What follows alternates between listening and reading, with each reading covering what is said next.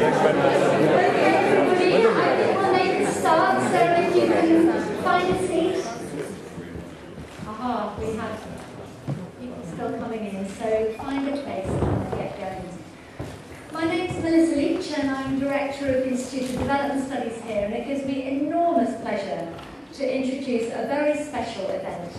It's special partly because it's addressing one of the most critical challenges of our era, the challenge of building food systems that work for everybody, that are sustainable, that respect the integrity of our planet and its living systems, and that are equitable. But it's also a special event because we've got a fabulous group of panellists. This is an event that comes on the back of a longer conference that IDS is running together with the International Panel of Experts on Sustainable Food Systems, which means we've got with us some really fabulous international participants who can speak to this issue. And yet it's also an issue that affects us locally as well, and that's partly what we're looking at this evening.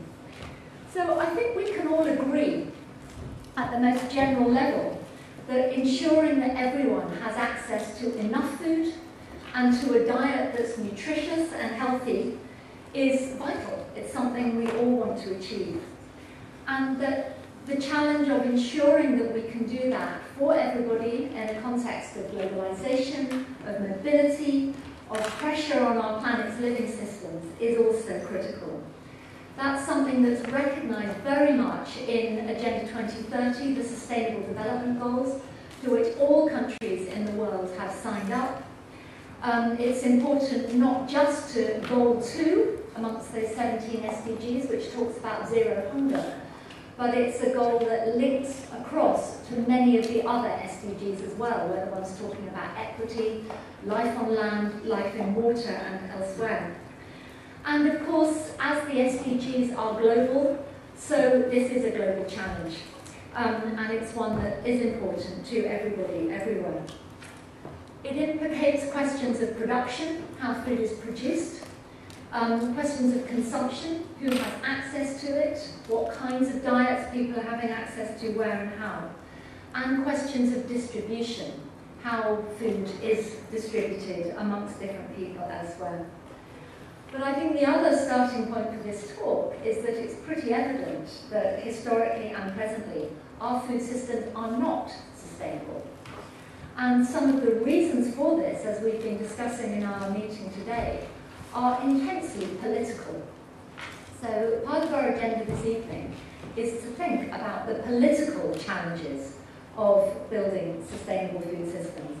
And indeed, we've set ourselves a question for this evening, which is to ask about the barriers preventing the vision of sustainable food systems from becoming a reality, and to ask how those barriers can be overcome.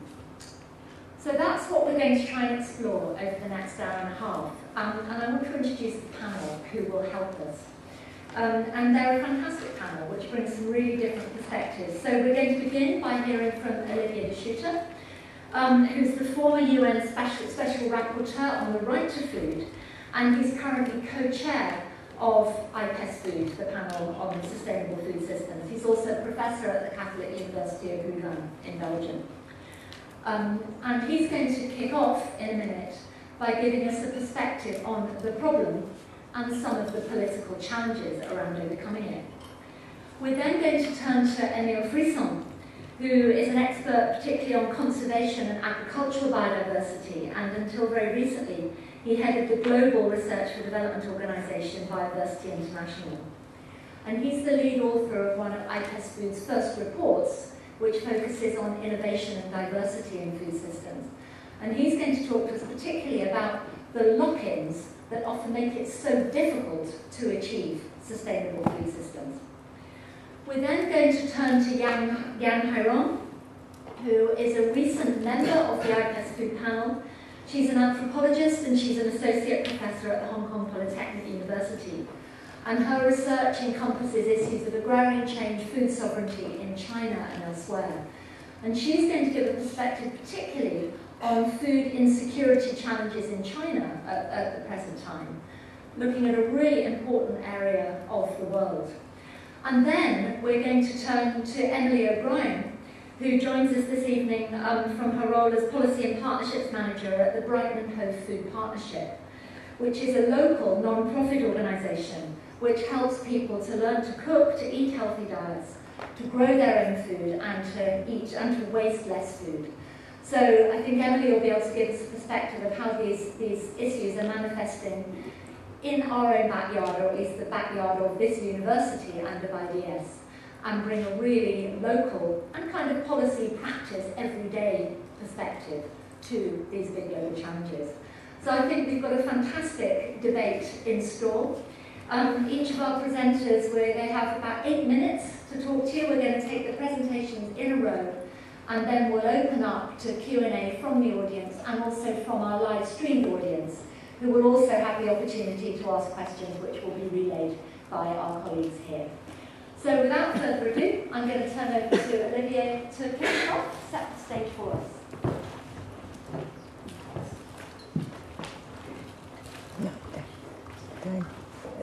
Okay, so good evening to all, and I shall be delighted to say a few words about, first of all, the diagnosis of the issue and why it is that the question of sustainability in food systems has become such a source of concern.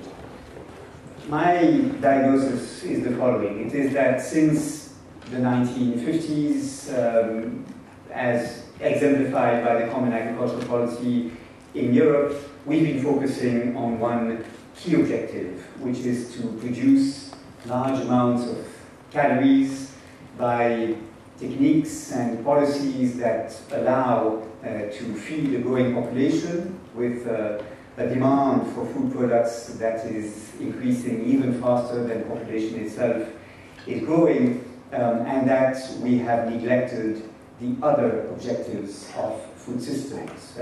And as a result, we've developed what I would like to call a low-cost food economy that is very costly for the communities, very costly in many regards given the social costs imposed by the way we produce and consume food, but that is meant to be affordable for poor consumers. And indeed, the portion of the household budgets that go to food have been diminishing regularly since the 1950s, with about 12-13% of the family income today being spent on food, when it was about 30% in the immediate post-Second World War period.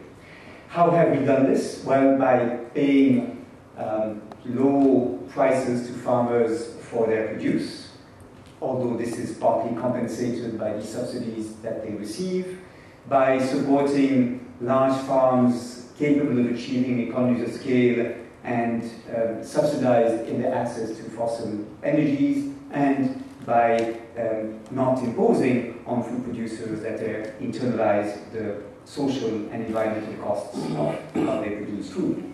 The problem, however, is that as a result of these choices made some 50, 60 years ago, a number of impacts have been underestimated. And I'd like to mention three in particular. The first are environmental. The ways we've produced food over the past 50 years are now leading to significant environmental impacts. 12% of greenhouse gas emissions come from agriculture and about 30% from food systems as a whole.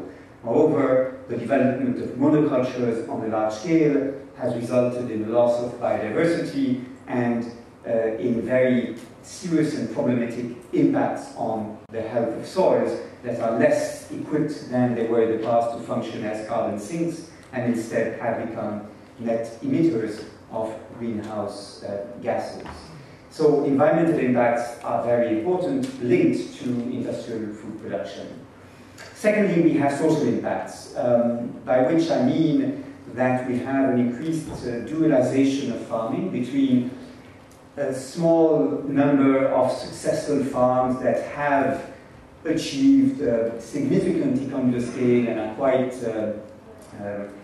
competitive on large markets, but a large number of small farms that are actually rapidly disappearing. In Europe, for example, over the past 30 years, we've lost about 2/3 of our farms, and the UK is a case in point. The UK is one country which is almost the most unequal as regards access to land for farmers, with a very significant proportion of the arable land that is in the hands of a small number of extremely large farms, coexisting with small family farms that are, again, disappearing very rapidly. In addition, social impacts are felt by all workers in the food systems that are being exploited to produce this low-cost food. And then, thirdly, we have health impacts that are going to weigh more and more heavily in the future on the healthcare systems of industrial countries, and are already weighing also on the healthcare systems of countries such as South Africa, China, India, and of course Mexico, that is second after the US, the most affected by the growth of obesity rates across the world. And obesity is largely linked to how people eat, what people eat, and particularly to diets that have been increasingly rich in the use of processed or ultra-processed foods rather than fresh foods that are cooked within families.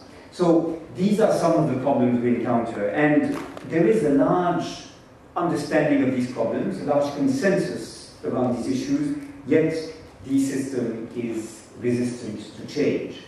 And if we ask ourselves why this is so, I think one answer is to say that the systems that have developed over the past 50, 60 years have led to a number of pathways being developed, technological, economic, political, cultural pathways that have become mutually supporting and that form together now a system that is very resistant to change. Because any single piece of the system is supported by all the other pieces to which it has been connected and with which it has co-evolved over the years. So for example, we've developed infrastructures, technologies, research and development investments by large companies that have been supportive of industrial production of cheap calories on a very large scale. That has led to some economic actors emerging that are the champions of this low-cost food economy, that are able to squeeze outside of food systems all competition that might emerge at a smaller scale, and that capture most of the subsidies and most of the support that is going to research and development programs in particular. These big actors, these champions of the food systems as they have developed, can say quite plausibly that they're responding to a demand of the public, a demand that itself has been shaped by the supply of processed foods, convenience foods, particularly since the 1960s, as more women went to join the workforce, achieving, which is of course welcome, economic independence, but leading fewer families to cook fresh foods at home because men have not always taken over from that chore that women have been essentially assuming. And increasingly, poor families in particular have less time to cook. In some cases, cooking skills are being lost, although Emily O'Brien will, of course, nuance this picture, saying how cooking skills are actually very present within poor families if given a chance and given an opportunity. But in many areas, it is actually becoming more difficult to rescue these cooking skills, and especially to replace food as an element of our culture central to our existences. And finally, as a result of these cultural shifts, as a result of these economic shifts and these technological choices we've made, it is the big players who manage best to capture the imagination of politicians and to suggest policy reforms that will serve their interests best. And for politicians, it's of course very convenient to see cheap food as a substitute to more ambitious social programs and redistributive social policies.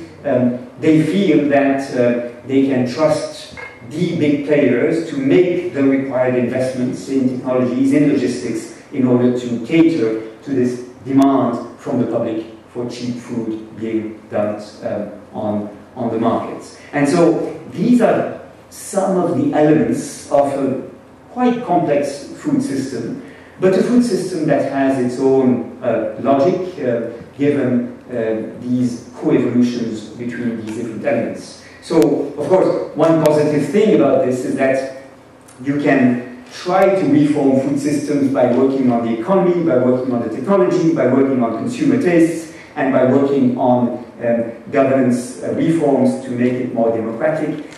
But in fact, the reality is that it's very difficult to make a change at one level without all the other levels also being addressed. That is not to say there is no hope, and I would like to close by saying that, in my view, the most promising developments in recent years are in two domains. First of all, in the growth of a large number of social innovations in food systems, community-supported agriculture, social groceries, incredible animals, people's fridges, and so on, vegetable gardens in many urban settings in which people now invest time and energy, and particularly the new generation of food activists that are just not wanting to wait for politicians to come up with solutions, that do not trust the private sector to come up with their own fixes, and they want to do things by themselves. And these social innovations are extremely promising, particularly since this emergence of social innovators in food systems is coupled with a greater interest today of municipalities, cities,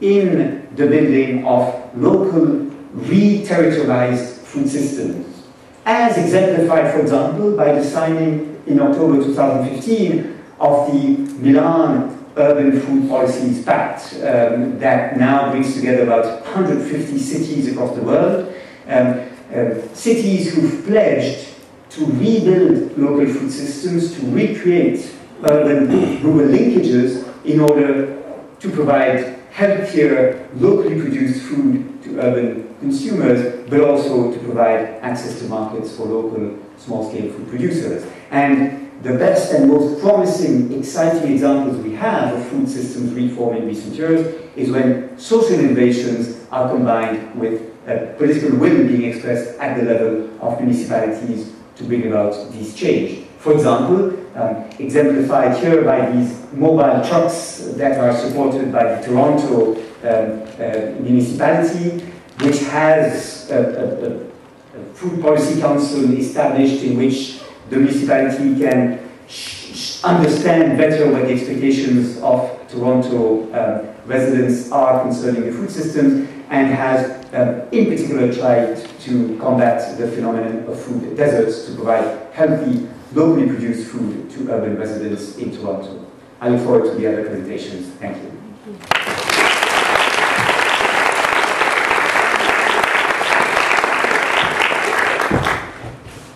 So, Olivier, thank you very much. I think that set the scene beautifully, and we're moving straight on now to Emile, who is going to talk to us a little bit further about some of the blockages and maybe also some of the ways forward here.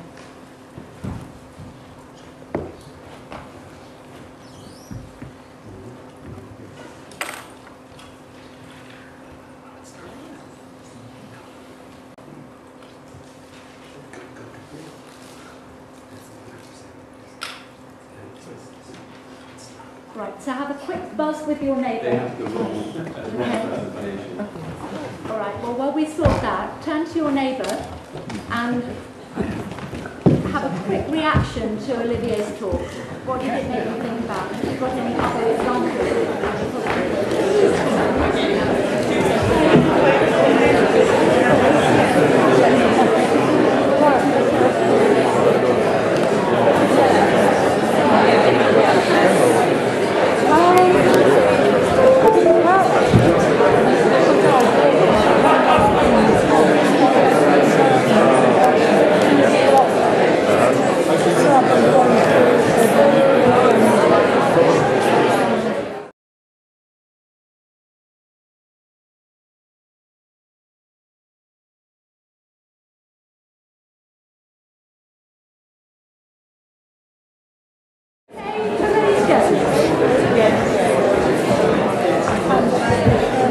So,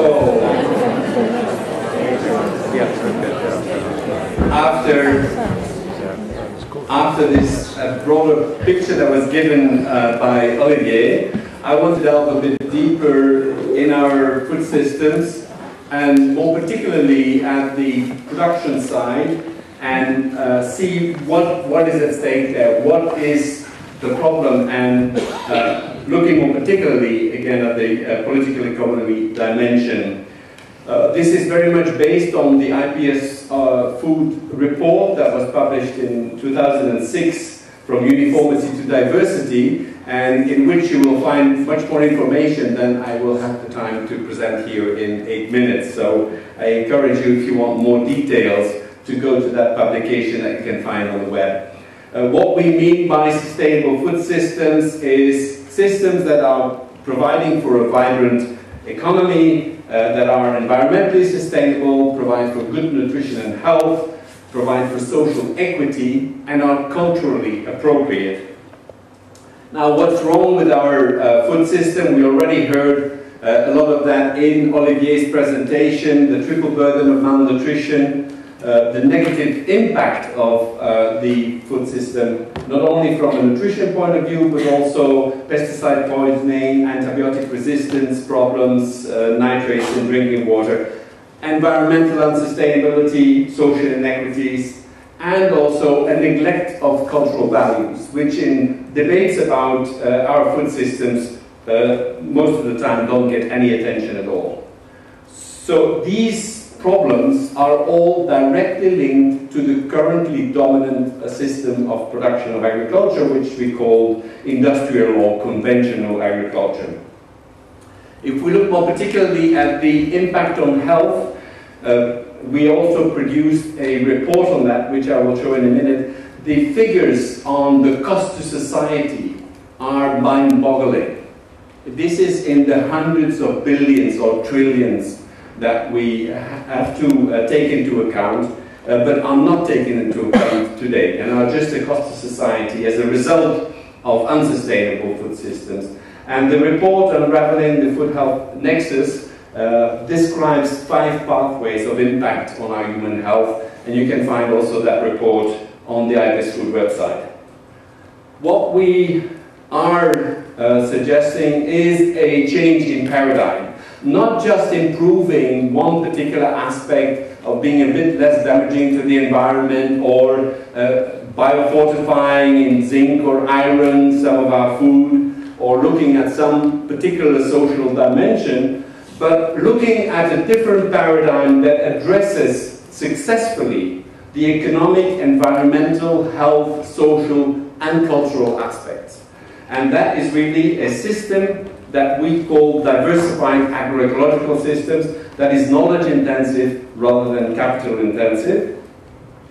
And whether we start from what is today the majority of our agriculture in industrialized countries or in economies of transition, or whether we start from underperforming subsistence agriculture that needs to be improved, we, in both situations, have to move towards sustainable systems that are diversified and based on agroecological principles.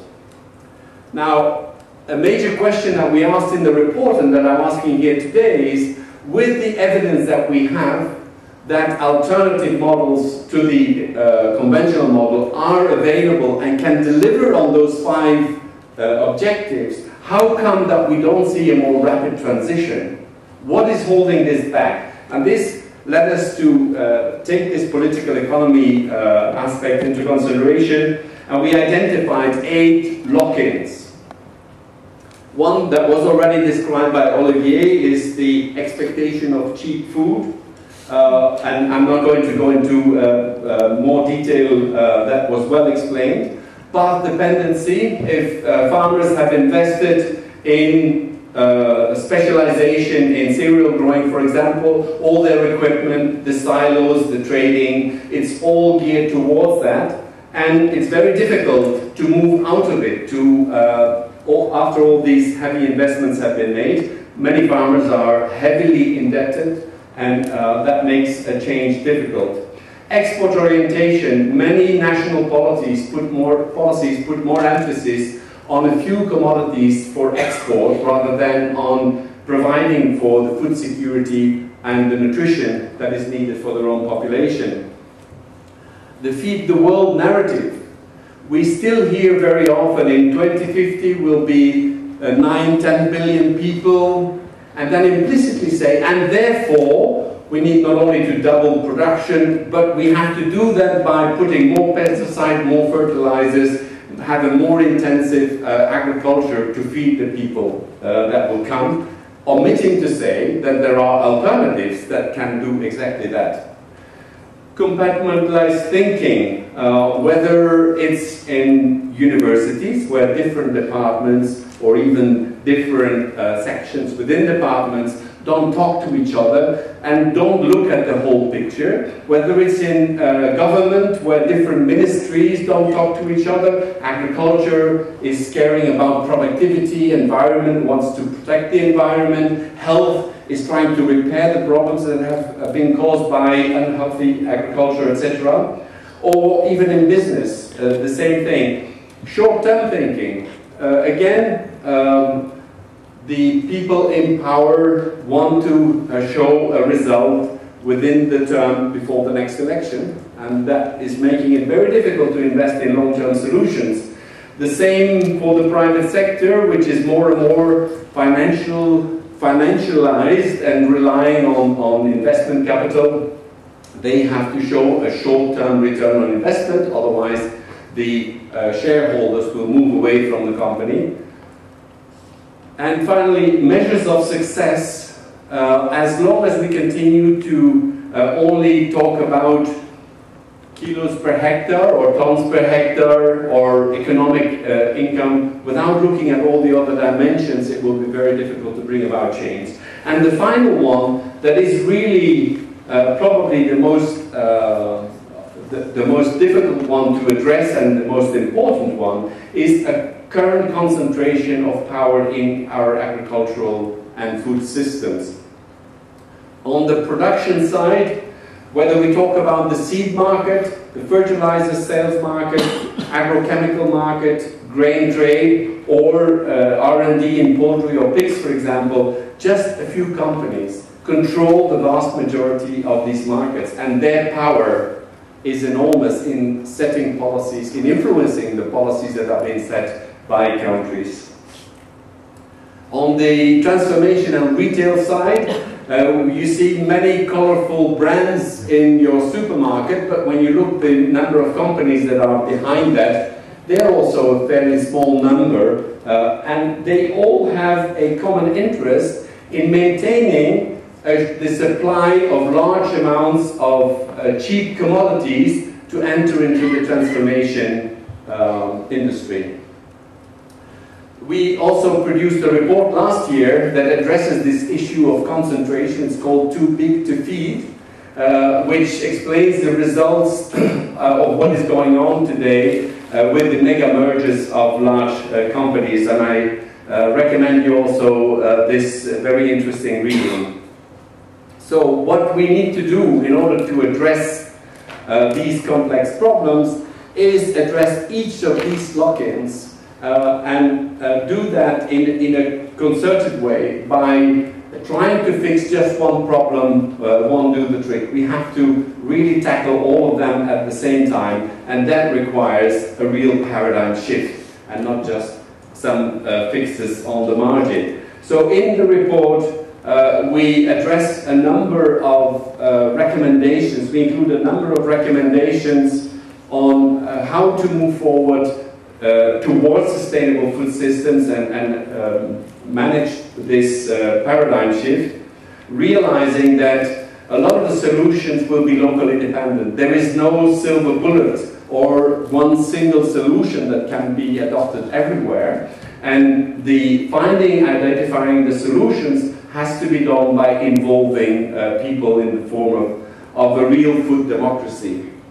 Now, the first area that needs to change is really to develop new indicators for sustainable food systems. What is currently happening is I'm an agronomy graduate, and I was told that what matters is maximizing yield per hectare, or eventually productivity per worker or income, and at the national level it's GDP growth. That is an objective per se. Does that matter to society? What we really should be measuring is the things that matter to society and to the people, to have nutrient content that is produced and being made available to the people that need it, its total outputs including biomass produced, its resource efficiency, its ecosystem services delivered by the system, livelihood resilience and social equity. So a number of recommendations to conclude. I will not go through all of them in detail, but just highlight a few. One of the major problems we have today is that there is a lack of investment in the public sector into developing models of agriculture that are sustainable. A lot of it is done now in the form of public-private partnerships, where in fact the public sector is subsidizing the private sector to develop technologies that are leading us to the problems that we have been describing. Using public procurement as a way to develop the market for healthy, sustainable food, to strengthen the movement that are pushing in for change, mainstream also agroecology and this more system thinking in education and research. And as was mentioned already by Olivier, the large number of initiatives that can be put under short circuits, that more direct links between producers and consumers, are all very important ways to move forward. Now, this approach of agroecological diversified systems does not only address the Sustainable Development Goal 2 about zero hunger, but actually directly contributes to 12 of them, and indirectly actually to all of them. So if you want really to implement and achieve the Sustainable Development Goals in an integrated way, this is a very important way to contribute to that. And I thank you for your attention.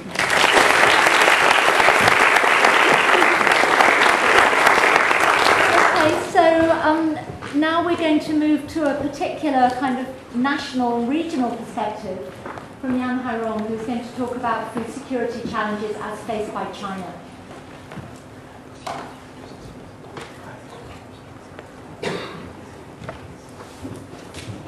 Hello everybody.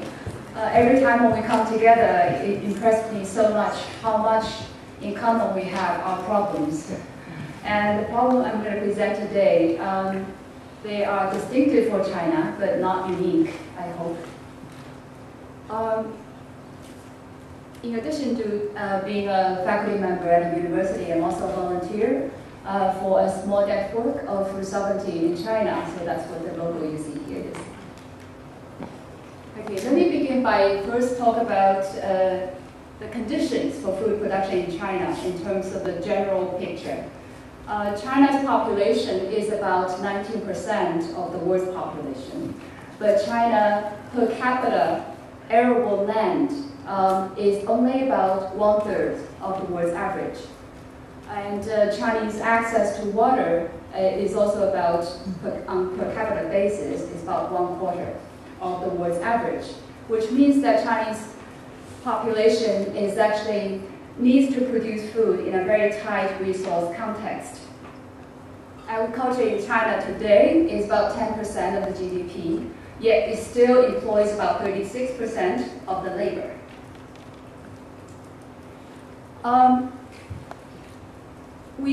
In China, we face food security challenges. And today I'm going to focus on one kind of challenge brought by a particular kinds of development model that China has adopted. In 1980s, among the 30 provinces we have in China, 21 of them actually have enough food, enough surplus food to actually go out to supply other regions.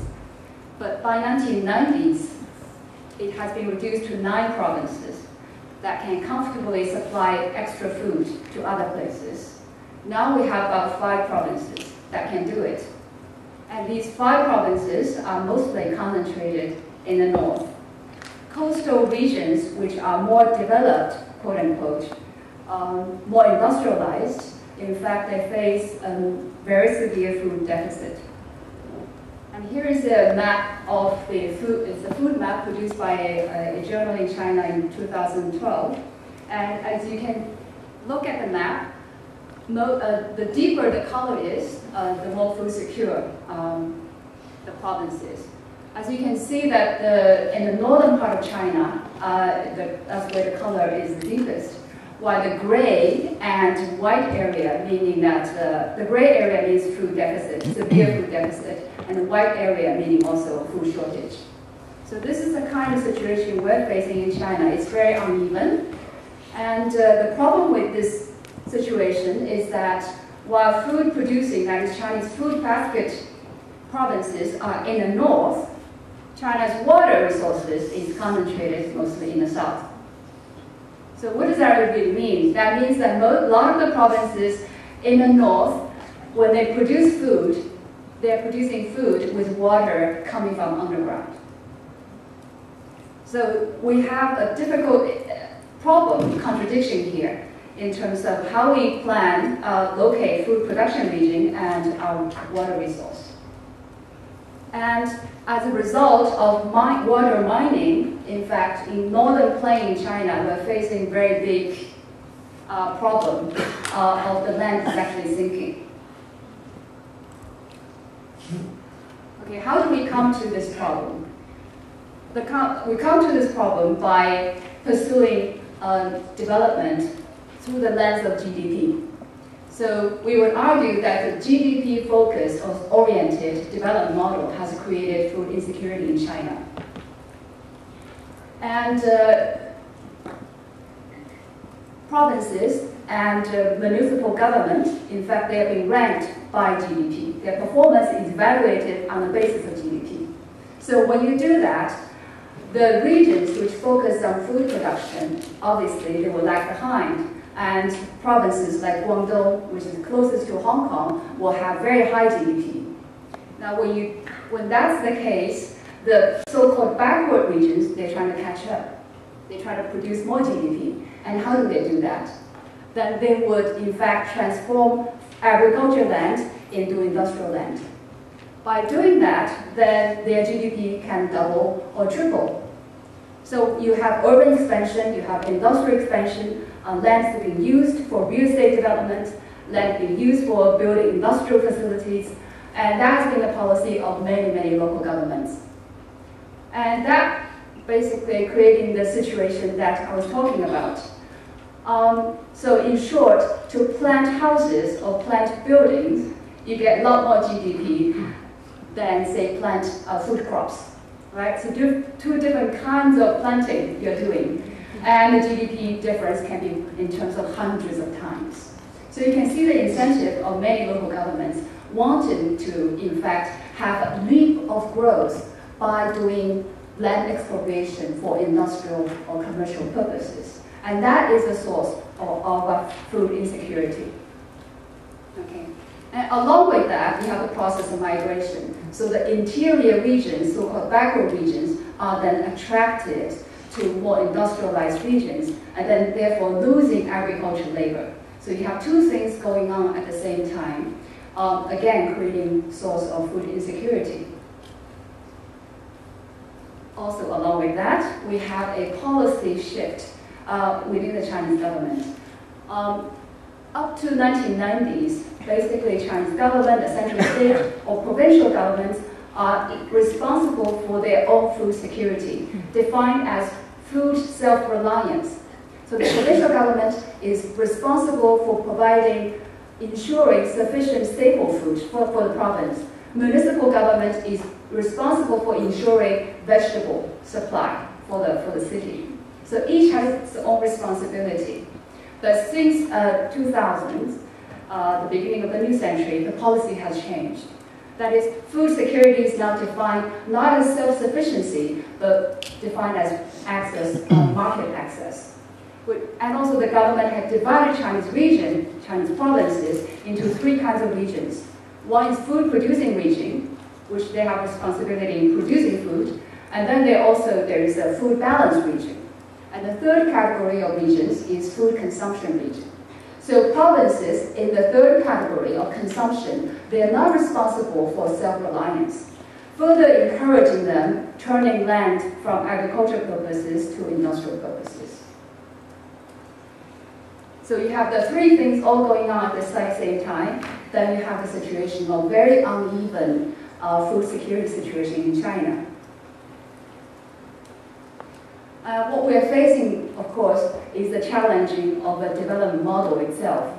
Now, I'm based in Hong Kong, and Hong Kong has the most terrible food self-sufficiency problem because Hong Kong is not able to, in fact, supply most of its food or vegetables. It heavily relies on imports from mainland China and elsewhere. And Hong Kong is a city that's highly based on real estate development and turning land from agricultural purposes to real estate development. That model has been borrowed by Guangdong province, which is closest to Hong Kong. So we have a situation in China that Guangdong is learning from Hong Kong, and the rest of China is learning from Guangdong, and as in the process of so-called development. And if that development model does not stop, then the food security problem will deepen in China. And so we now face the problem of how do we manage food security then. There's more import now that China has been carrying out. There's also more dependency, in fact, and Chinese media and Chinese officials, to more or less extent, has accepted this situation as new normal. Of course, Chinese government still hold on to the concept of food security because of the long history of Cold War. And, but food security definition in China has narrowed. It used to be food security in the sense of 95% of the foods consumed in China should be produced in China. But now that broad category of food has been narrowed to rice, wheat, and maize. Only 3 crops. Okay. Even that perhaps is facing more challenges. And on top of that, we now just have, quote-unquote, completed a trade war between the US and China. And the result of that is that China has been compelled to purchase more food from the US. And that increase will be 30 to 40%.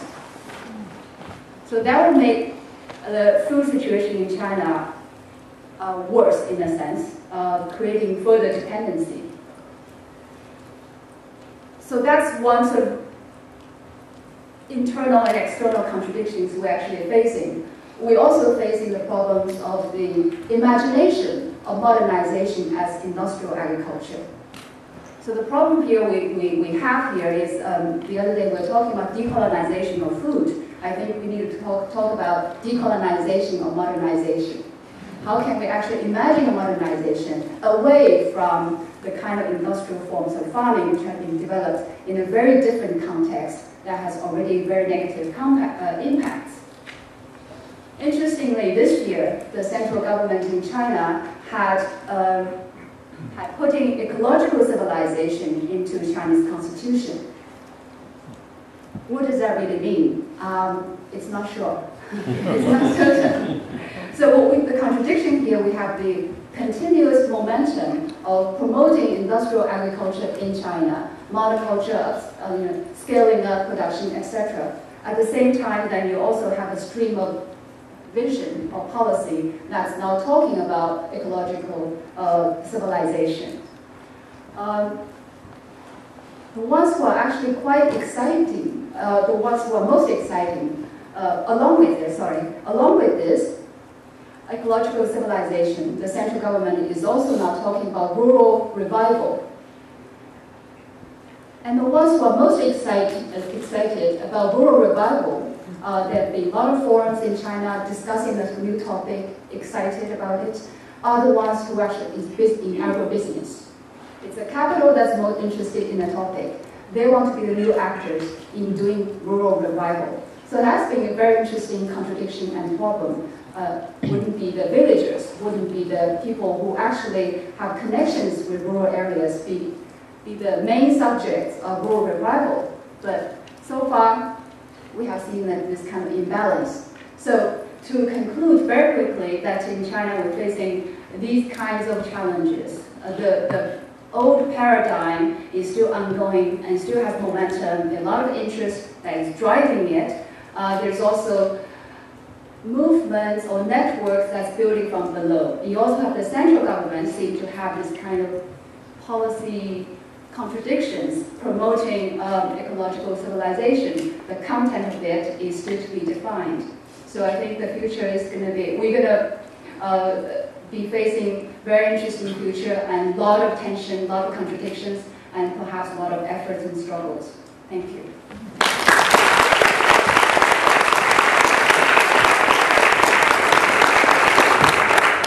Excellent. So now let's turn from the largest population country in the world to the locality of Brighton and Hove. And Ellie, over to you. Hello everybody, good to meet you all. I'm just going to do a really quick introductory exercise, just because everyone's already been sitting quite a lot. I know you've already had a big day of it. Could you do something for me? Would you put your hand up, please, if you like chocolate? That's pretty good. You're not going to get this on the webcam. That's about 3 minutes. Just get your hands up if you like chocolate. Can you put your hands up if you like fizzy drinks, please, as well? So everybody who likes chocolate and everybody who likes fizzy drinks, keep your hands up. I've got to put mine up as well, so I'm not judging you. We're all together with this. What about cake? Can you add your hands to the mix if you like cake? Okay, for people watching on the webcam, that's pretty much almost everybody. Okay, put your hands down. Can you put your hands up if you also think that there's a global problem with overconsumption of sugar? That is actually everybody in the room, I think. So I'll come back to that. That's our warm-up. My name's Emily. I work for an organisation called Brighton and Hove Food Partnership. We actually do loads of stuff. There's a lovely video on our website, but unfortunately it lasts 6 minutes, so I'm not showing it now, but I think we'll be circulating in the presentation, so I've put a link to it there. It's quite complicated what we do, so I'm going to be really whizzing through it, but do watch the video. It says a lot. I'm already quite challenged by doing sort of sustainable food city, whole systems change in 8 minutes, so 6 minutes video is not happening. But in a nutshell, we see ourselves as a hub for information, inspiration and for connection around food. So we're a non-profit organisation. We're based locally, obviously. Can I just have a quick show of hands? Does anybody here know Brighton and Hove quite well, locally based? Yeah, that's quite a lot of the room. People from further away as well. Who's in the UK but doesn't know Brighton that well? A few people. And from further again? Yep, some international people as well. So basically, we're locally based. We do some practical stuff. We help people learn to cook. We help people learn to eat a healthy diet, to grow their own food. We do a lot of work around helping people to waste less food. What's really important for us, I suppose, is it's great hearing all the problems outlined earlier, all the challenges we face, because we're trying to do that in one city, in a sense. So if we work with individuals, so that's people in the city, who live or work there. We work with groups and organisations, so that's businesses, that's the local authority, that's the community groups, and we also work at a strategy and policy level. And that's very important for us, that we're working at all those different levels, because they're all connected and we have to work at all those to really make a difference. So what we have is a collective citywide approach to tackling some of the problems that have been outlined. So we were the first city in the country to have a citywide food strategy. That was in 2003. It's now a model that's being replicated around the country. And although I called it a strategy, we're a very practical organisation. It's a strategy backed up with an action plan. So it's all about the doing, really. It's about things that different partners in the city that are going to do.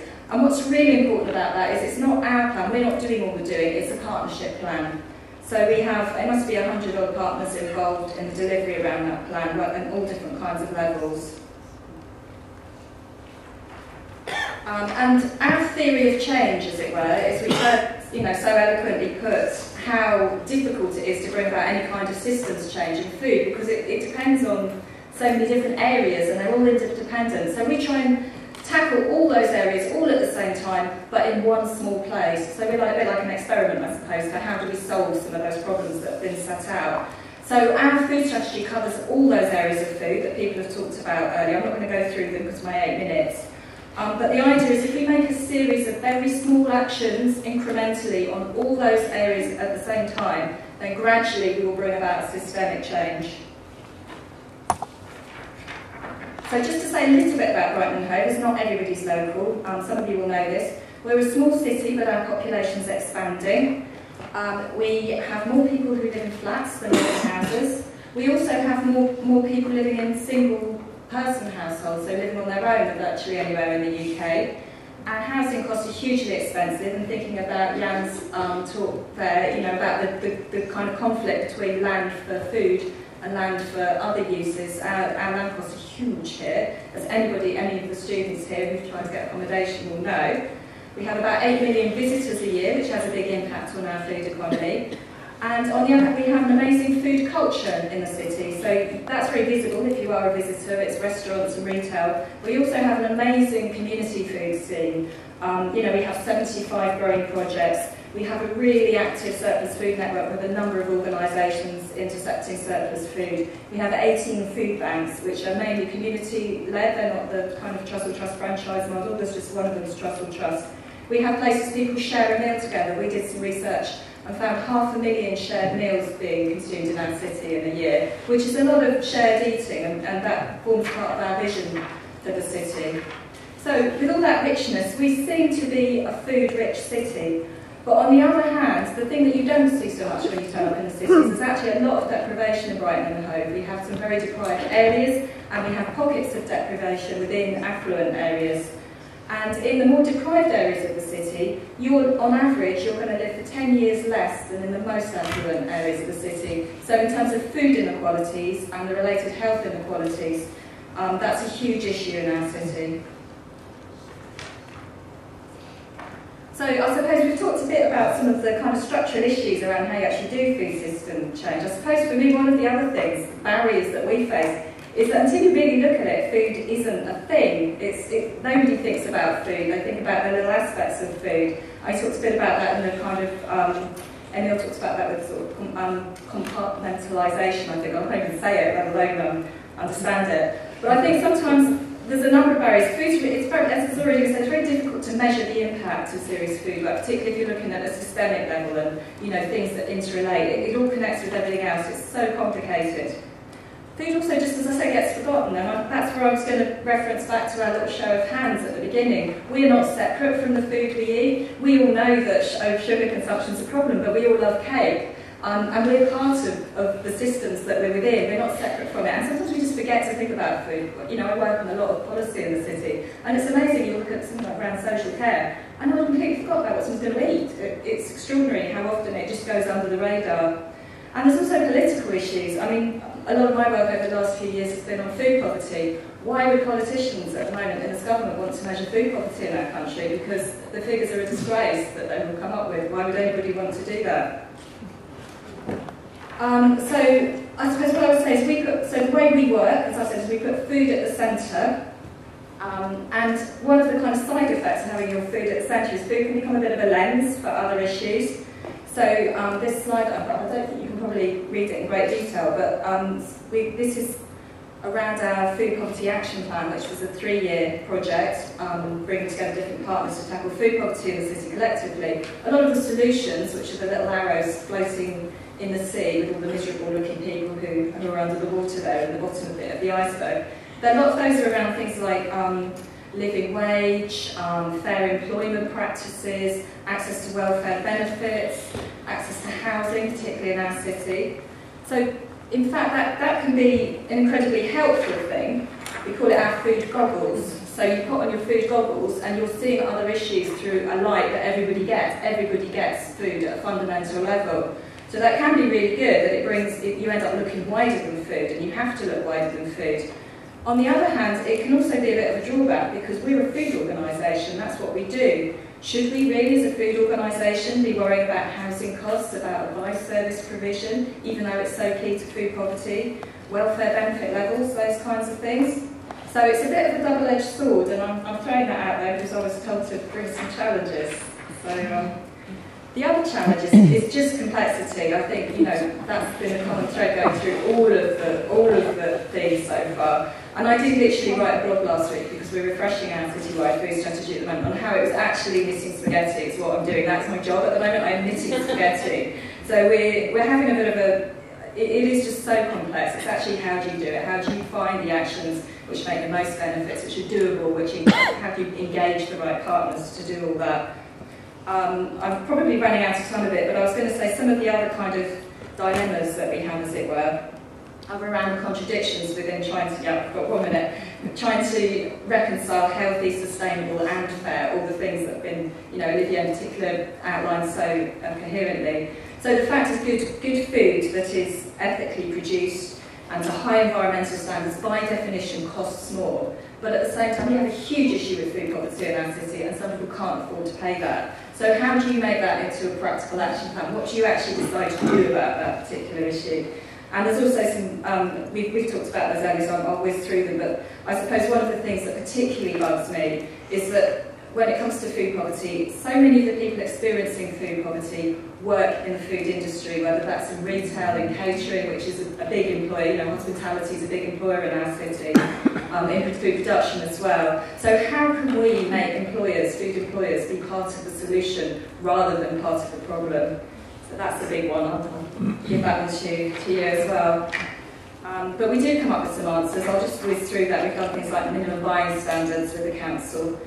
There are case studies on all of that kind of thing on our website as well. So I think the final thing to say really is that actually, so our food strategy doesn't just seek to address sustainability issues, it's also about social and health and environment and economic issues as well. And what's really important is, I think, as again, that's been outlined before, is that we don't look at food with health sitting over there in that corner and the obesity agenda and nutrition and environment over there and agriculture somewhere completely different and poverty and social issues being almost entirely in a very small back corner at the moment. So it's very important we bring those together and that we work in partnership to achieve that. So we're entirely dependent on our partners. We have no control over our food strategy. It's all based on the will of our partners and champions. The other thing to say is sometimes it's really complicated. And what's also really important is that for us, it is actually about a passion and a belief. Sometimes we can't evidence that what we are doing is the right thing. There just isn't the evidence there. You cannot always separate out food, but we know it's right. And we recently did our organisational values as an exercise, and we didn't want to end up with like 3 words in a lanyard like they have at the council, where it says like, you know, respect and stuff. We wanted something that really meant something. So I was very pleased that one of our values was we believe in lunch breaks, because that's very important. But another one that particularly charmed is we believe in the power of food. And for us, that's what we do. We do the food, and we believe that through food we can bring about systemic change that will have benefits beyond the food system itself. So thank you. Thank you very much.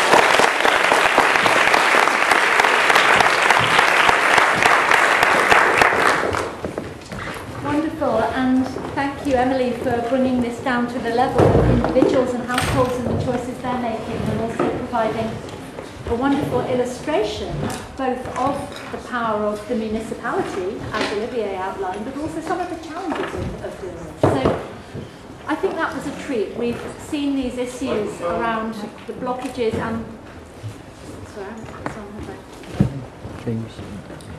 the potential ways forward. Yeah.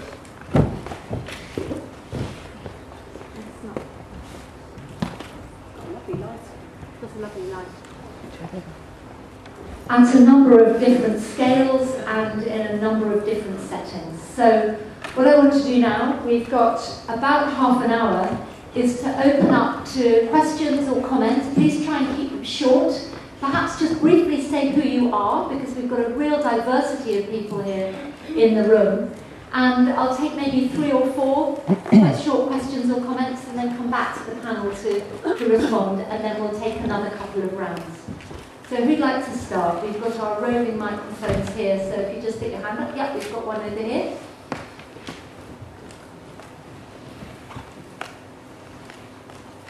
Hi, thank you all for your presentations. They were super interesting.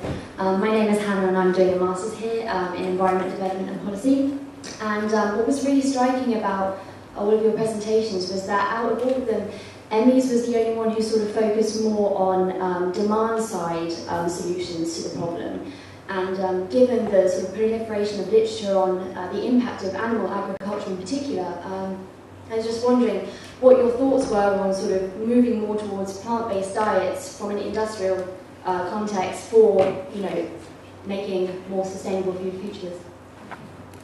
Great question. Okay, who's next? Okay, we can come down here. Is this one from our online audience? I think this is a question directed for Olivier. What do you think the insights, political bottlenecks from big, powerful countries, donors, foundations that don't support promotion of agroecology in a big way? And that's Aftab, who's an international development consultant. Good.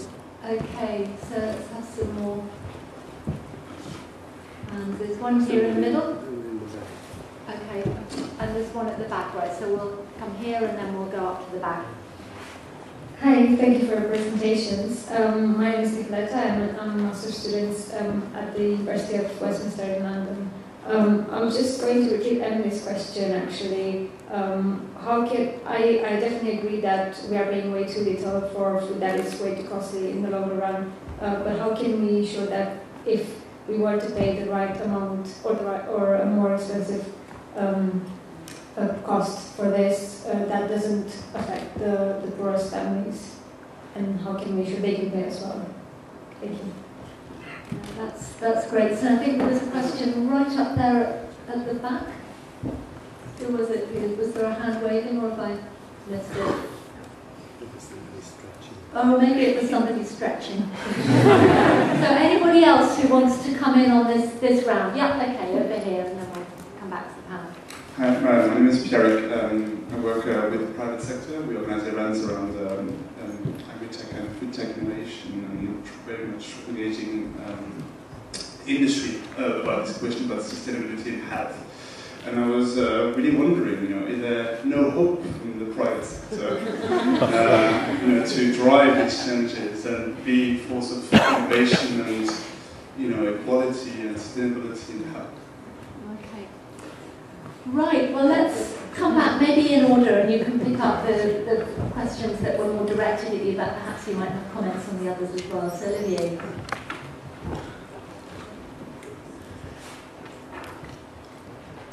Thank you. So let me say a few words on the two first questions. I shall be glad to say a few words on the fourth if there's no other candidate in the private sector. But on the two first questions, first of all, I think the question of meat consumption and animal protein more generally is one that is very difficult to summarize in a few sentences, because the real question is how meat is produced, which animals are raised by which type of farming. In agroecological systems, animals have a function to fulfill, and in fact many permanent pastures are very important carbon sinks. We'd be absolutely foolish to put this land into cultivation for the production of crops, given the amount of carbon dioxide that would, as a result, be released in the atmosphere. The real problem, I think, has to do with how industrial livestock production has evolved and how animals have been separated from crop production, and indeed how forests, animals and crops have been separated from one another for the sake of efficiency and parcelization of production. The meat eaters usually are not well informed about how the meat has been produced, and that is exactly the kind of information they should get, whether animals have been raised on pastures or instead have been raised in factories, given non-therapeutic antibiotics, for example, and so forth.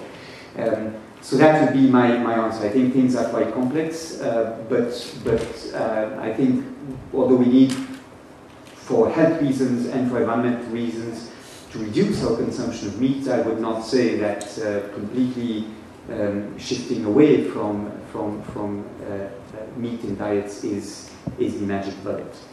On the second question concerning international development agencies, including philanthropic foundations and other donors, I agree with the diagnosis or the assessment implicit in the question that not enough is being done for agroecology. And I think one major reason for this is that agroecology does not look like something modern. It is usually perceived by people who are not fully informed about what it means. It's usually perceived as something that is backwards, that is a return to a romanticized past, that is, you know, lowly productive and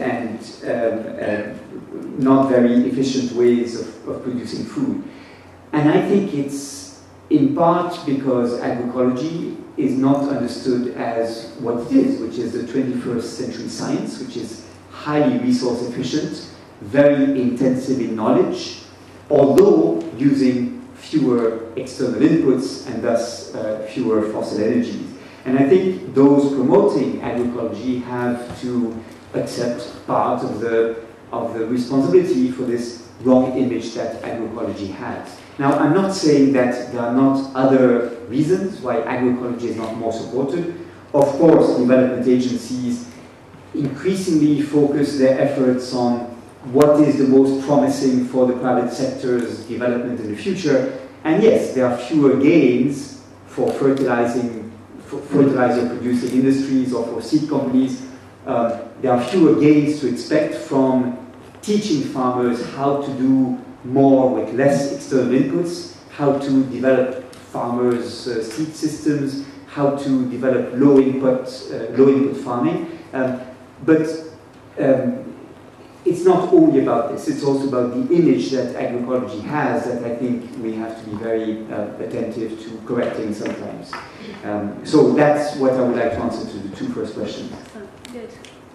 So I'll take on some of the aspects of the two next ones. The first one about does paying the full price for food going to affect the poorest people? Well, if that was done in that way, yes.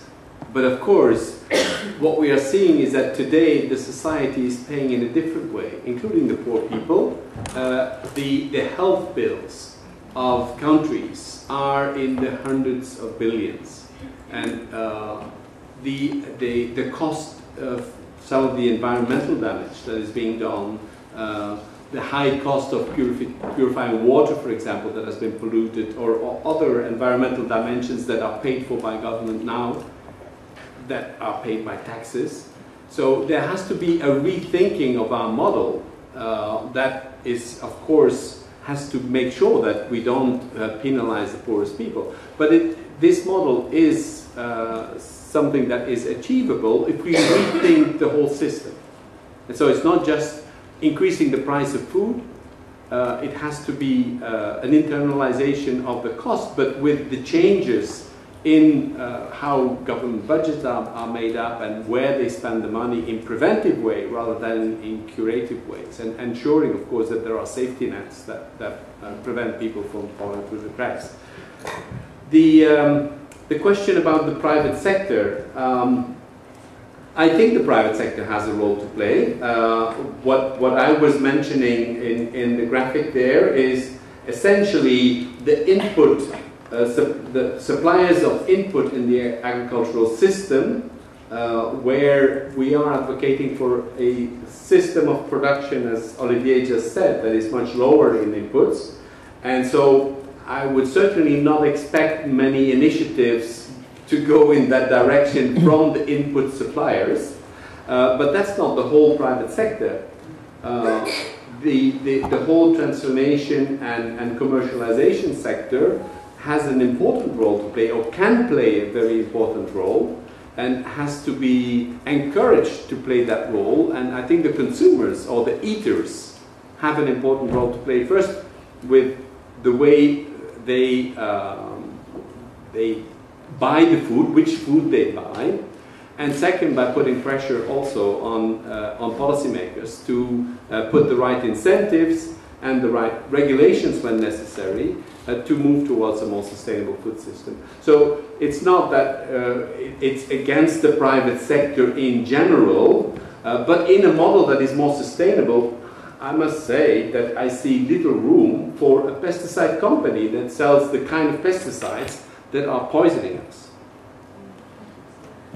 Excellent. So, Heron, would you like to pick up on any of these from the Chinese perspective?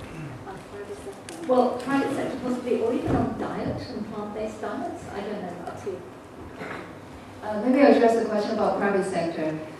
In China, in the Chinese context, and perhaps it can be generalized, we know that much of the profit of the food chain actually has been going towards, not in farming, in fact, has been upstream and downstream. And that's where the capital is actually concentrated. I've not seen a case of, in fact, more of a sharing of the income or profit with farming, with people actually who do farming. So I think the reality is right there. For us, through Sovereignty Network in China, we actually advocate of how all of these infrastructure of agricultural production needs to be in public hands. Not just sort of the land, not just land, but seeds, of course, and entire infrastructure should be in as public resource itself. But I have seen that some villages in China, these are collective villages who are actually pulling farming together. They have worked with some companies which happen to be private, and the way they're working with them is not to surrender to those companies, but actually set the terms. Because the land is in the hands of these villagers. They are able to set 5-year term to enforce a certain kind of technology transfer.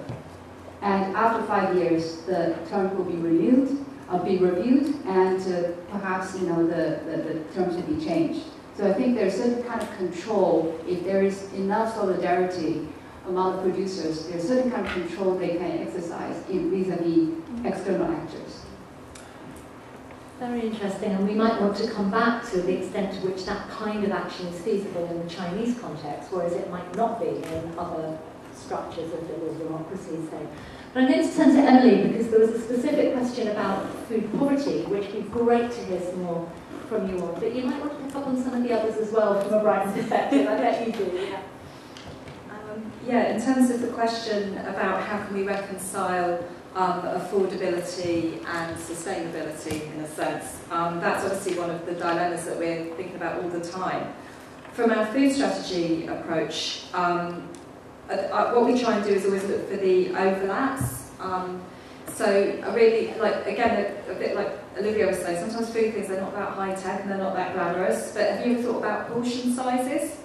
Portion sizes are brilliant because they cut right across sort of fair, sustainable and the health agendas as well. If you're not cooking too much food in the first place, it's better for your health, the obesity agenda. It's also better around food waste, the sustainability agenda, and it means that you can afford to spend more on the food that you are buying. You're not wasting any food for a start if you're on a tight budget, but also you're freeing up some of your budget for quality. So that, there are some really simple, it's a bit glib, isn't it? It's like, oh, we're going to start with portion size. But what we do is, that's a kind of really simple example of what we try and do, we look for the crossovers across all areas. On a kind of deeper level as well, our city has been kind of really held up as a model that now other places are getting some funding through a national programme to try and do something similar, which was about having a 3-year food poverty action plan. And we very much, with that action plan, looked at tackling the underlying causes of food poverty. So it wasn't just about food banks, basically. I think if you pick up a newspaper and think of food poverty, it tends, in this country, it tends to be seen as synonymous with food banks and that real crisis end of food poverty. So what we very much wanted to do was the stuff that we talked, that I kind of briefly touched on in that slide. It was about looking at things like, fair wages, having living wage employers, and obviously it's really hard to kind of try and tackle those things. They're massive, aren't they? House prices are a huge issue, housing costs. But we felt it was very important that we did make that effort and that was the focus. It's about dealing with the upstream underlying reasons why people are in food poverty and not just picking up the pieces and supporting food banks to do that better. So that's on the food poverty. So right, if I just mention about plant-based diets as well. Great.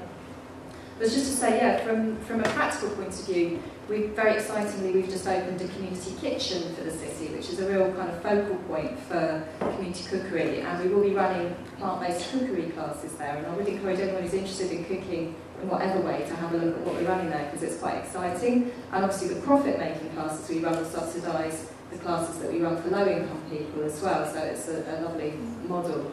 And there is some brilliant stuff going on there, so do come and visit. It's just below the station on Queen's Road on the left. In a more strategic, so that's sort of what we're doing on a practical level. On a more strategic level, within our food strategy, we do include an action, or in our new version, we will include an action around helping people to choose more plant-based diets for environmental reasons. It does get very complicated though, and just to echo what Olivier says, I'm so pleased that I'm just so in agreement with him on everything, because he's such an important and strategic person, and it's amazing that we just totally see it the same way. Because actually, it's not that simple about meat, is it really? Because if you think about where Brighton and Hove is, what's our food bowl? What lies around the city? It's the South Downs, isn't it? It's chalk land, which is historic grazing land, and it's rubbish for growing on. Where I actually live in the South Downs, I don't live within the city, and we have a field at our back door, and it's virtually grown on hydroponically, to be honest. The soil is so poor on chalk land, which is why it's so good for, wildflowers and things, that it's incredibly intensively managed. It's sprayed 3 times a year, I think, with glyphosate. It's all about adding fertiliser. It's so industrialised. So if you're telling me that to eat the wheat off that field is better than to have a nice bit of lamb that's grazed that field, then I'm sorry, that's not the case. So it's never simple. So what we're struggling with at the minute is how we manage to put in our strategy in a way that is comprehensible to the person in the street, who is also part of our strategy, not just people in high-polluting places. It's about how on earth do you explain that, yes, please eat less meat, but it's not just about eating less, it's also about thinking about what you have, and then not just completely lose people in the whole complexity. Like, as I said, it's another area of knitting spaghetti. I've got something about the private sector as well, but I'll let you know and let you come back if you like. Well, thank you. And that was fantastic. And this message that actually context really matters. It's complicated, but actually it also very much depends on context. I think it's coming through very clearly. So we've probably got time for another round. So another quick 3 or 4, and then I'll come back to the panel, and then I think we will have to stop. So somebody in the middle here, in the stripes, and now now the questions are coming, you're all getting going. So we'll go to the lady in the stripes. And then perhaps come to the row in front there. Yeah. Thank you. Well, I have 2 questions, but maybe I should. Can you speak up a bit? In the context of synergies that agroecology also looks for, we also always hear about the agriculture ministries getting involved.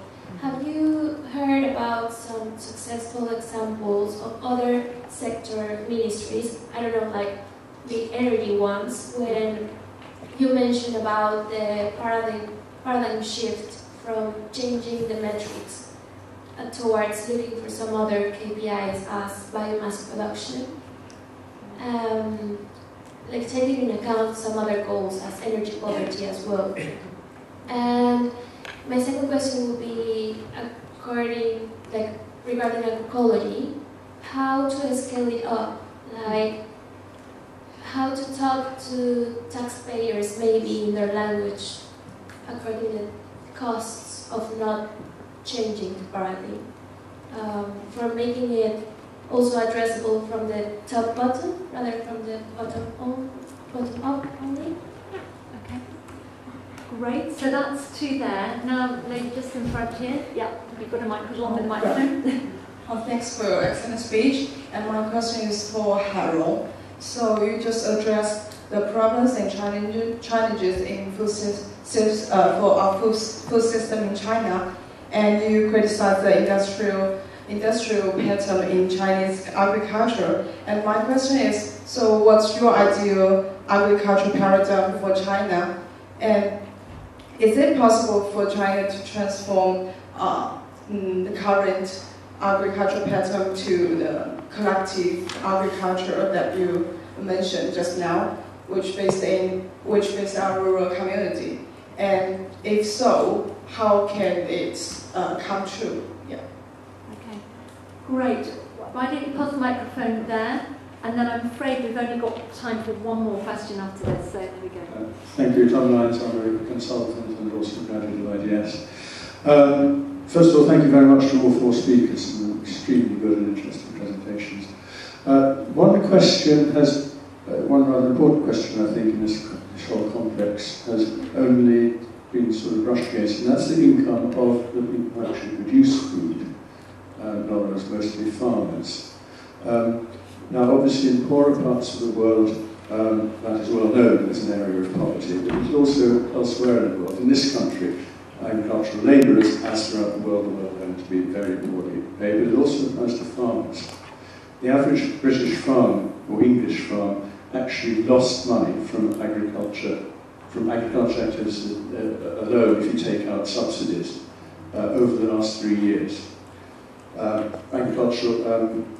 And the English government is actually, at least for English agricultural policy, therefore, there's talk with the new agricultural policy of 25 to 30% or possibly more of English farms going out of business. What can be done to remedy this problem? Great, and I think we'll just have one more, so we've got one more question from our online audience. This is to all the panel, it's from Malia Ellington, and Malia says, there are a few young people from the younger generation entering the agricultural industry. How do we plan to change or transform the food system without this future generation? And do you really focus your opinions on involving the younger generation and making it attractive to be a farmer again? Okay. Great, so that's actually a few that are focusing much more on the production side, which is fine. So I'm going to turn back to the panel, and we're running out of time, so I'm going to have to ask you to be quick and use this as an opportunity also to make any quick last remarks. So pick up on any of these questions and any last remarks that you'd like to make.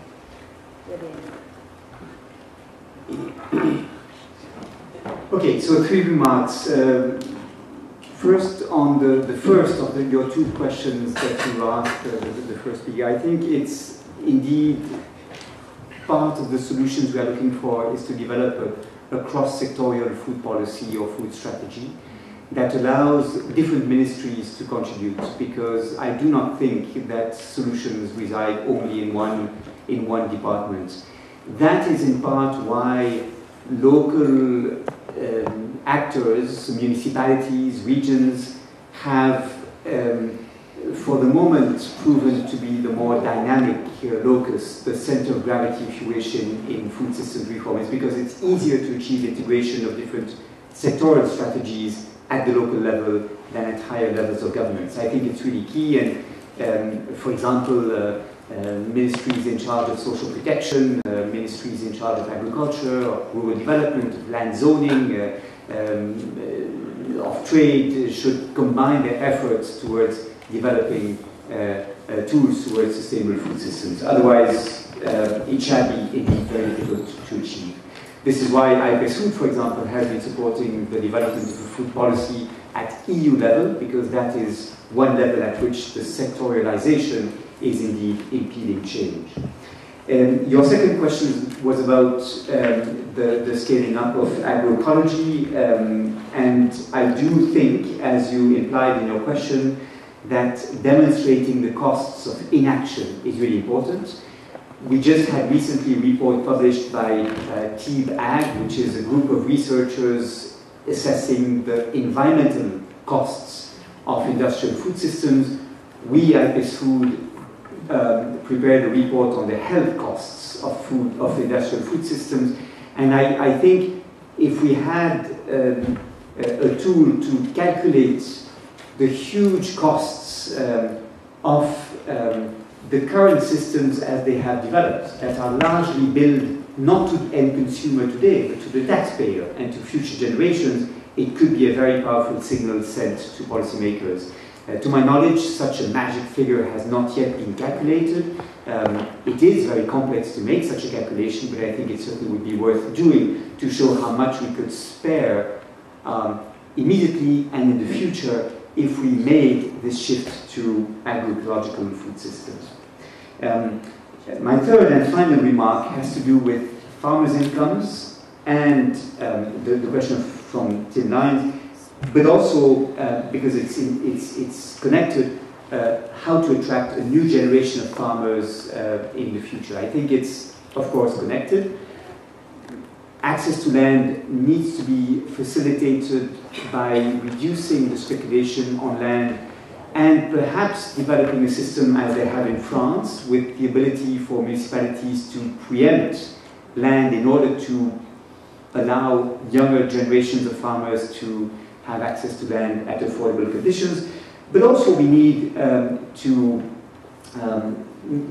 support all families in having access to good locally produced food by strengthening social protection, increasing the minimum wage, and not allowing cheap food at the expense of farmers' incomes to be the default solution for low-income families. And this is precisely why social protection, employment legislation should be part of the solutions towards sustainable food systems. And we need to accept that maybe we're not today paying the right price for the food that we consume. Fantastic. So, Anil. Just one more word about the first issue about the synergies between various sectors or integration between various sectors. That's also important at the local level, not just at national policies, but at the level of a landscape, to have an integrated landscape management approach where the people coming from different sectors work together to find the solutions that are going to serve the needs of all of them in the best possible way. The question of income of farmers, the figures that were recently coming out in France also, not just the poor countries, but where more than a third of the farmers get less than 350 euro per month, which is 1/3 of the minimum wage, is a drama. I mean, that cannot go on like that. About young people, what we see is actually young people going into agriculture. Virtually all of them are going into alternative models of agriculture, about agroecology, about organic production, about permaculture, and I think that's where we have a chance to bring in new people, because the model, the dominant model of conventional agriculture has transformed farmers into tractor drivers. Because the suppliers of seed, of fertilizer, of pesticide are telling them which varieties to seed, which fertilizer to apply at what stage, which pesticide to apply at what stage, and there's no more innovation required from them, and at the end they get not properly paid anyway. So I think there's nothing attractive in that model, but a model where you have more direct links with consumers, where there is much more of a commonality, and where you're relying more on local innovation and participatory finding solutions with researchers also. I think that can make agriculture again more attractive. And I think this idea, and that's something where everybody here can really contribute, is to debunk this idea when you hear somebody saying we have to feed the world, and implying and therefore we need to continue to intensify more the agriculture, is to say that's not true. There are alternatives that do work. And I think, well, I think I'll leave it at that. I could go on. Fantastic. So, Carol, would you like to pick up? I'll respond to the question about China, but also about young people in back to the countryside. Today in China, I think the major actors pushing for practicing industrial agriculture is big farmers as well as corporations. So to transform that into something more collective agriculture, then basically face the power of the capital. You also face the power of the ideology promoting this kind of arrangement. So I think that kind of transformation has to be part of the broader transformation of relations production and social relations in China in general. So I've always come to see food sovereignty struggle as part of the broader social struggle itself. Now, the collective village, collective agriculture itself can also be industrial agriculture. So I think that's something we have to also pay attention to. But there are a few collective villages in China which are now switching to agroecology. And that's very, very interesting. And they have been practicing is something which had been promoted in socialist period earlier, which is they're combining agriculture together with small-scale industrialization, in this case, food processing. Because they're bringing food processing much closer to the location of production. And also combining that with service sector development. So what they're doing is actually not reducing the countryside, rural areas to agriculture itself. They're actually bringing industry, bringing service sector, actually making it much more holistic kinds of economic development. Now, when you have that, it's actually much easier to attract young people back to the village. They no longer see it, they're coming back just to agriculture. They're coming back to more comprehensive kind of development. So if we could have that route, I think we wouldn't have to worry about young people not coming back. But to get there, we need a much bigger, bigger social transformation itself. Yeah. Last words. Yeah, I'll try and make it brief. I think quite a lot of the questions relate to each other. I'm interested to answer the question about low wages in agriculture. I think that's probably right across the food system, including in production. And I think there's a couple of things going on. One, of course, is around the kind of perverse incentives there are at the minute around agriculture. And in terms of what we do about it, I think obviously Brexit, we would hope, would be an opportunity for that. And actually the response that we put in as an organisation to the food and farming consultation actually focused on wages, and this line we have around needing to make sure food employers are part of the solution, not part of the problem. And I do, obviously I'm hopeful that that will lead to something, although I'm not entirely sure. I think the other side of it as well, the other reason why young people don't want to go into farming, and indeed that relates to other food areas as well, is food in our country isn't seen as a proper career, it's a bit of a dead-end job, and I think farming is seen a bit like that. Also, retail, they tend to be low paid, low status, catering in particular, food. And so I suppose as a city, one of our responses is to try and encourage the idea that food should be a career. I think we're more focused on, because we're a city, it's less about the farming side, but it does relate.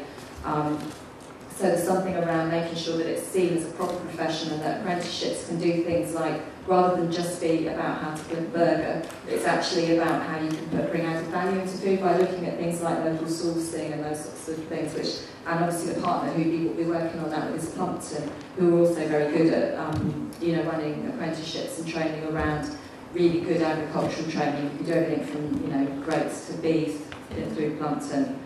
And I think, I suppose just to touch really, is it right to just say one more thing really quickly? I mean, the other thing is I think it's not just about how our food is produced, but what happens to it after it's produced. So just coming back to the private sector sort of thing, in the previous question, I think it's very, very important that mainstream retailers are part of the solution as well, and part of us, and we can't leave the private sector behind. Because so our food strategy has a double-pronged approach. We encourage alternatives, so alternative retail. There's things like alternative supermarkets going on in the city. There's loads of really exciting initiatives. We have all sorts of stuff going on. So those alternatives are important, but we have to recognise that most people in most places buy most of their food in the supermarket. I think it's at least 80%, I think. I'm not quite sure of the figures. So unless we work with mainstream retailers around their practices, that doesn't do anything really. We have to engage with them as well. So we have an ambition to do 2 projects with mainstream retailers and caterers over the next 4 years. And we're looking for partners around that at the minute. It's quite likely that at least one of those will be focused around food waste, because they're all jumping over themselves at the moment around food waste and food packaging as well, plastics. So we always try and push where the door is open, and then you never know what you can do afterwards. Wonderful. Well, I think that's been a hugely rich discussion, and we could really go on for the rest of the evening, but we can't. Just a few kind of points that struck me as we were talking. Firstly, that sustainable food is a set of issues, but it's also a lens through which we can understand all sorts of other things that are going on in our economies and societies. Secondly, I think we've heard some really important messages about the need for joined up thinking, action, policies, whether we're talking about linking across sectors or connecting what's going on around food to deeper structures of social policy, social transformation, economy. And I think that's a really important message. We've also heard a great deal about complexity, and I think the knitting spaghetti example is a great one. But yet complexity is not a bar to action. And I think we've heard both locally and globally about some really important routes into making a difference, not being overwhelmed by complexity. And particularly the power of what's going on locally amongst groups, amongst collectivities, beyond simply the state and the market. And some really wonderful examples from different settings. And I think what I also take from this is the opportunity actually for mutual learning. And I think it's been really interesting to have had both the context of China and indeed of Brighton, where we might be wanting to make some connections. What is it about collective models of agriculture in the Chinese context that we could learn from in Brighton or in other parts of the UK? And finally, I mean, we've been talking in different ways about political economy. I think there are also some really important messages here about what you could call culture and excitement. And I think the question of young people and farming really brings this to life. How can one make alternative pathways in food systems be attractive, be exciting, be things that people want to do? And ultimately, this whole area should be one that's about engaging people at the level of hearts as well as at the level of minds, and actually creating alliances for the future which can build bridges and actually get people working together for alternatives. So please join me in thanking very much the panel, all of you who've asked questions, our online audience, and may this conversation continue, because it really could not be more important. Thank you.